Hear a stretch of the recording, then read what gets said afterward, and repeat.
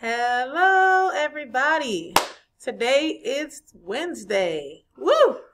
We are going to be talking about character interactions, which is the things that they say and do.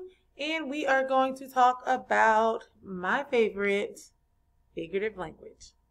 So we're going to be getting more into those. Of course, we've already discussed them. Each time we discuss them, we're going to dive a little deeper. Yesterday's riddle was what goes away as soon as you talk about it. The answer is silence. Once you speak, silence goes away. Today's riddle is what can jump higher than a building? Let me know on the next slide.